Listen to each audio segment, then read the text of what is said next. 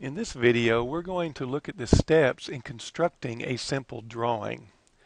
Now, up to this point, you've been looking at your traditional drafting tools and equipment, like triangles and T-squares and parallel edges, scales, erasers, triangles, lead holders and mechanical pencils and things like that.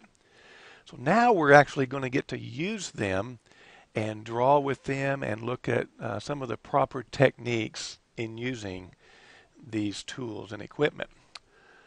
So in this video, we're going to learn how to properly tape down the drawing media to the drawing surface. We're going to learn how to properly use the scale for accurate dimensions. We're going to learn how to properly draw an accurate line segment. You're going to need some materials. You're going to need drawing media, like a piece of paper. You're going to need some drafting dots. You're going to need a T-square or a parallel bar. You're going to need a lead holder.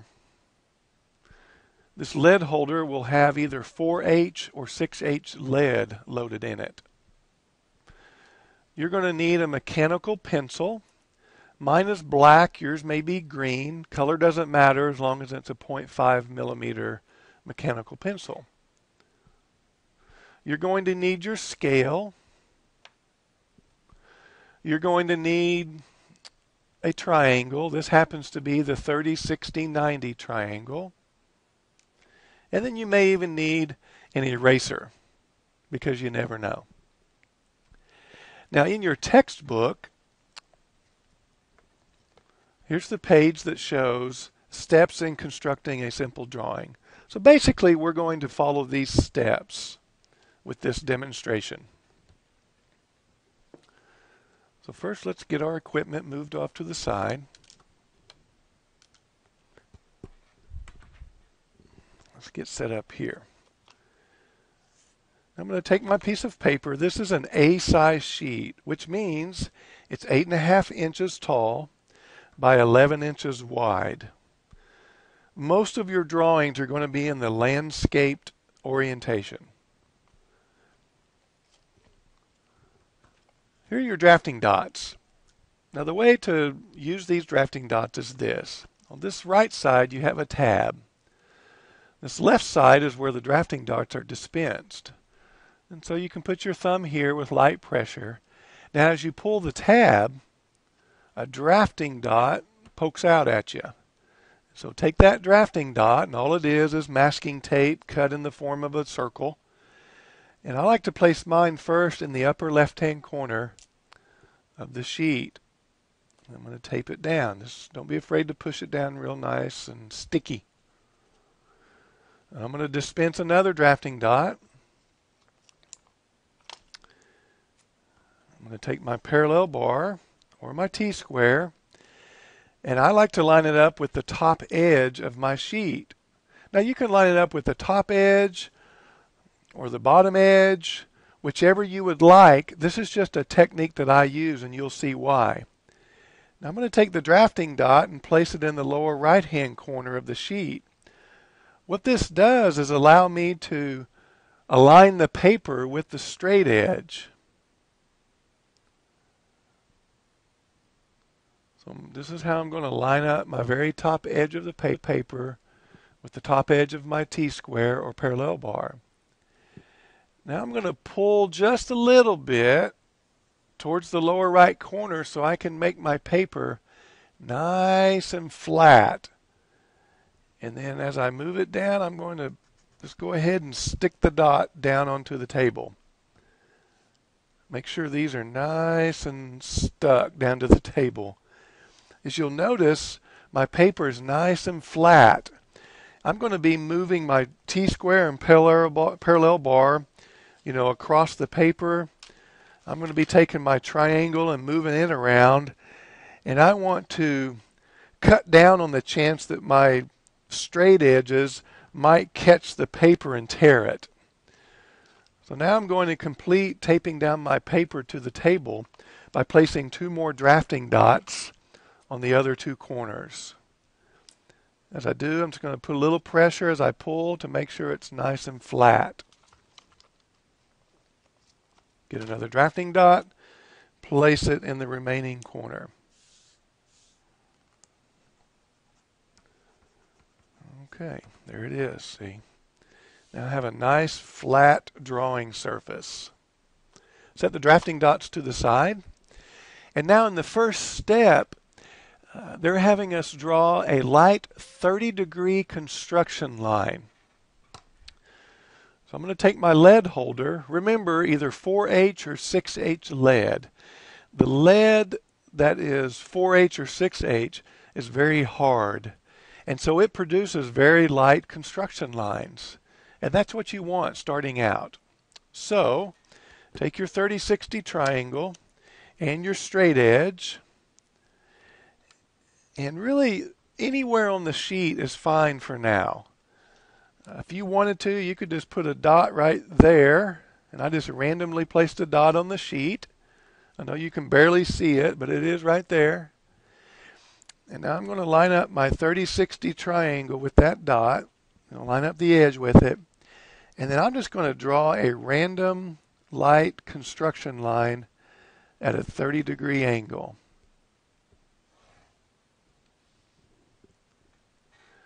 You can see that you can barely see that line segment because it's so light. If you were to hold your paper at arm's length, you should not be able to see that line. That's how light it should be. So,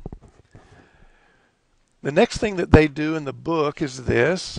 They take their scale, and now they line up with the 0 with the start point, and they align the scale with the light construction line. Next, we want to put our measurement on here. Let's say that our line segment needed to be 5 inches long. So I'm going to count over on my scale 5 inches, and I'm going to make another tick mark or a dot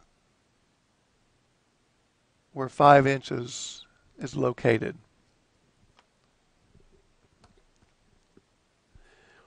Now in the textbook, on step number 3, they go ahead and have you align the edge of the 30-60 triangle with the construction line and draw a dark line along the top edge between the two tick marks. Now, that's fine. My experience has been that sometimes if I go ahead and darken this line segment and then continue to draw construction lines, I may discover an error later, but I've already darkened my line segment, and so guess what? It's going to be harder to erase.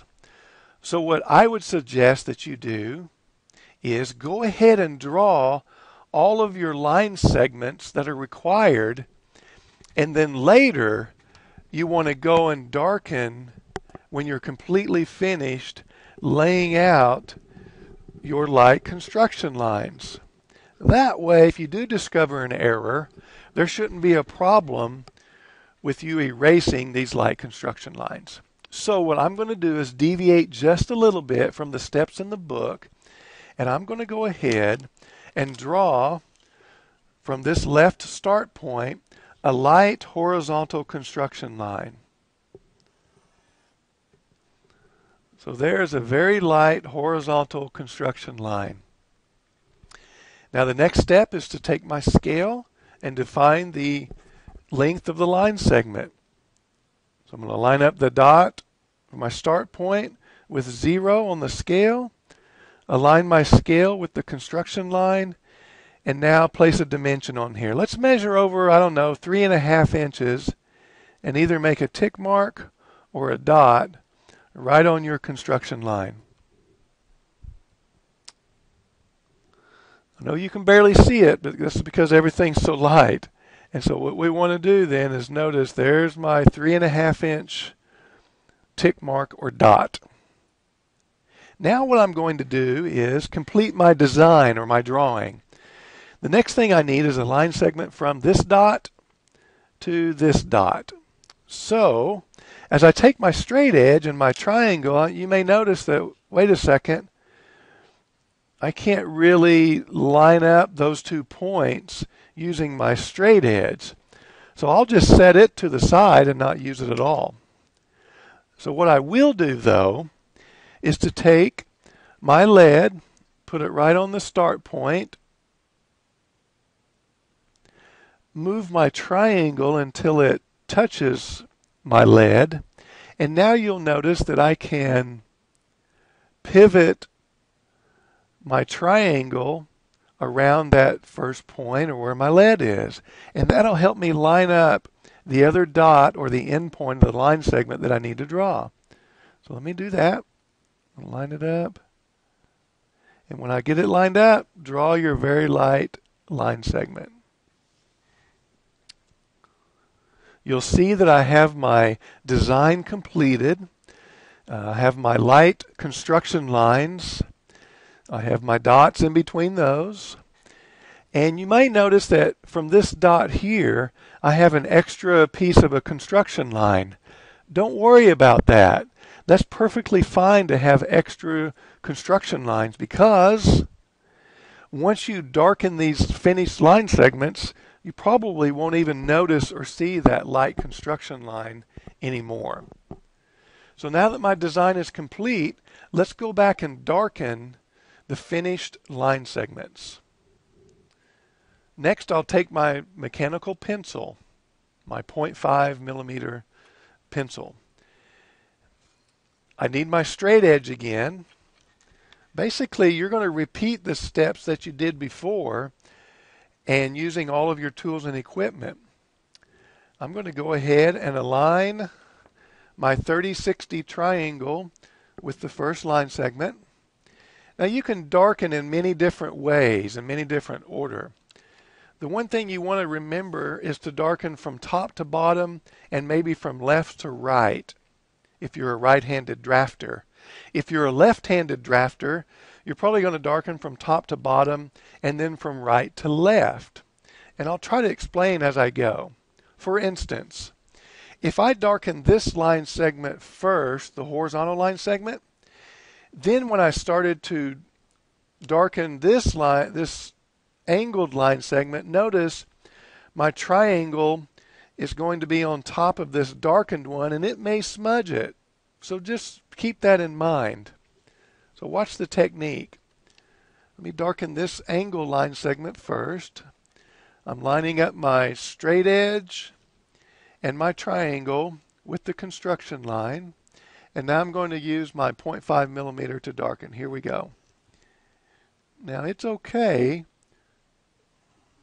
to go over this line segment 2 or 3 times to make it nice and dark. Notice I stopped at the end points, and now I have a nice dark line segment.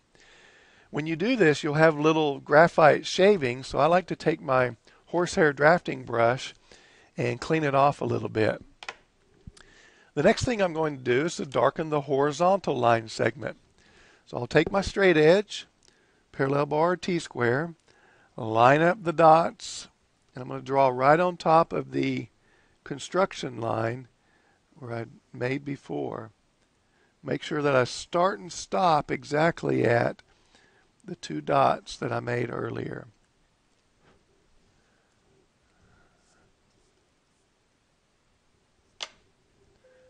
Now if you'll remember, the last line segment that we created, we didn't use the straight edge, but we just used one of our triangles. So I'm going to line up the 2 dots. Remember, I'm going to take my lead holder or my mechanical pencil and put it on one of the dots. Touch my triangle next to that dot, and then I can line it up better using the first one as a pivot point. I can check the alignment, and once the alignment's good, I'm going to go ahead and darken. Make sure to put a lot of pressure on the triangle to hold it in place, because it will move on you. It happens to me a lot. Now I've drawn my darkened line segment, and as I zoom in, you'll notice how dark the lines are. You'll notice how clean they are. And you'll notice that barely notice that light construction line. Now later, with our manual drawings, we could go make a Xerox copy of it, or in some cases a blueprint. But when we do that, these light construction lines probably won't even photocopy, or they probably won't even show up. So if you get those too dark, then yes, you could come back and erase those line segments. But later, as our drawings become more busy, when they have more detail to them, you want to make your construction lines extremely light, because it's going to take time if you have to go back and erase all those construction lines. So here's our finished product. And so if you'll remember the technique, first we established a start point. Then from that start point, we drew a light construction line. Then after drawing the light construction line, we took our scale and we measured the distance that we needed the line segment to be. We made a little dot on the construction line. Then we continued with that procedure to draw the rest of our construction lines of our design. Once the design was laid out very lightly, then we came back using the same technique with our tools and equipment, and we took our mechanical pencil and we darkened the finished line segments, making sure to start and stop at the 2 marks that we had made, making sure that we traced over the construction line 2 or 3 times to make our line segments nice and dark.